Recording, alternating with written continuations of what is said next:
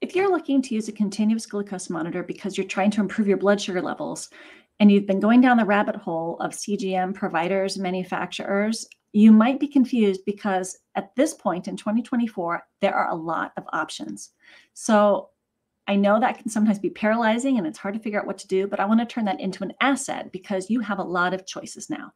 So I want to break that down in this video. My name is Karen Kennedy. I'm a functional nutritionist specializing in helping people with their metabolic health, improving their blood sugar, and using continuous glucose monitors. So what we're going to do today is talk a little bit about how this whole CGM business works, factors to consider when choosing a service provider, and a little bit of price comparisons. So first of all, there's a difference between a CGM manufacturer and a CGM service provider, if you want to call it that. We're going to talk about service providers today because there's really only two manufacturers of continuous glucose monitors that realistically that we're using at home. And that's Abbott, that makes the Freestyle Libre suite of CGMs, and Dexcom.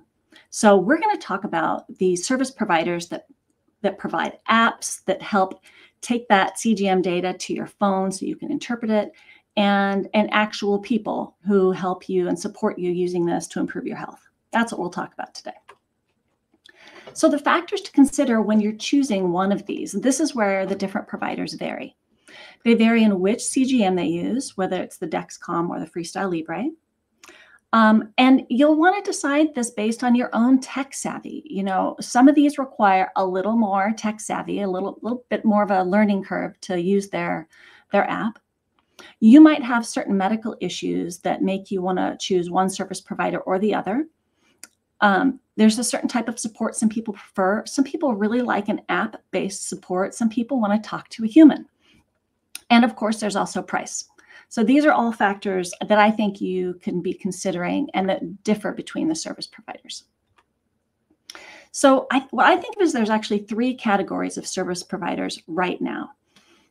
There's the full service apps with all the bells and whistles. And when I say all the bells and whistles, they have a really great app that uses AI, artificial intelligence, to help interpret your data. They rely on you entering your food, and it kind of interprets it for you. Some of them have communities you can be part of. Some have in-app nutrition support. Some have labs they can order for you. And they also ship you the continuous glucose monitor as part of the price. And examples of this are NutriSense, Signos, and Levels. Great companies, you know, especially for a generally healthy person who wants to stay that way, who's also pretty tech savvy. And then there's a couple of less expensive providers, but they have practitioner dashboards. So the benefits of these are you might have a healthcare practitioner who works through this app and can see your data and support you through this app. And this includes Thea and Veri. And I should include Signos because Signos is also an All the Bells and Whistles app, and they also have a dashboard for practitioners to use.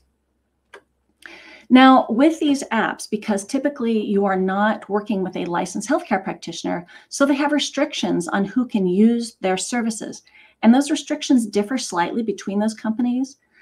Some of them disclose them, you know, on the front page on their website. Some of them you figure out as you're applying for the services. They'll decide if you're a good fit.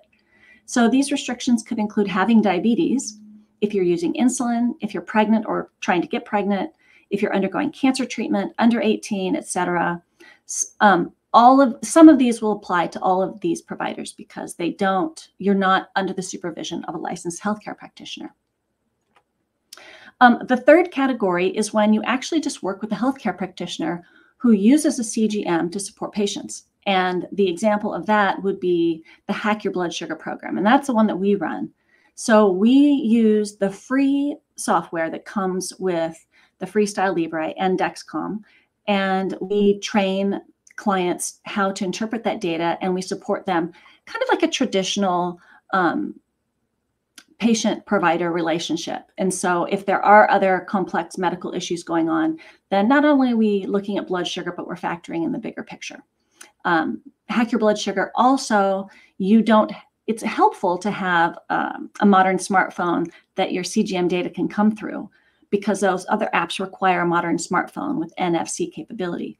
Hack Your Blood Sugar, because you're actually working with a human, you can use this with the reader where you manually upload data. That will work with them too.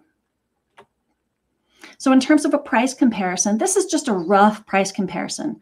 What I did is I put together what it would cost for that first month, because with most of these NutriSense Levels app vary, and Thea Health, if you commit to like a 3, 6, or 12-month period of use, the monthly cost goes down.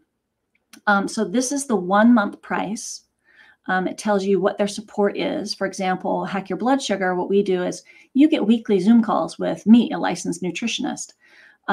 With others, some of them like NutriSense and whatnot, they have an in-app nutrition support in addition to the AI app. Some just have the AI app. And they use different CGMs. For example, as at Hack Your Blood Sugar, we prefer using Freestyle Libre, but we also support Dexcom. NutriSense does the Libre, so does Levels does the Libre. That's a mistake here. They also support Dexcom. Signos supports Dexcom. Veri and Thea support Freestyle Libre. So that's a rough price comparison, but when you go to their websites, you'll see a bigger breakdown in the support that they provide. And also what I've done, there's an article that goes along with this video, and it's an overview of continuous glucose monitor services in 2024 that we just released. And we've done a breakdown of company by company of the services they provide, some of their restrictions. So it's all in one place for you. So I encourage you, if you still have questions, to go there to review these different things. There's some links for you. I think there's some affiliate codes in there too for you. So have a look there. And if you like content like this and you want to hear more, don't forget to hit like and subscribe.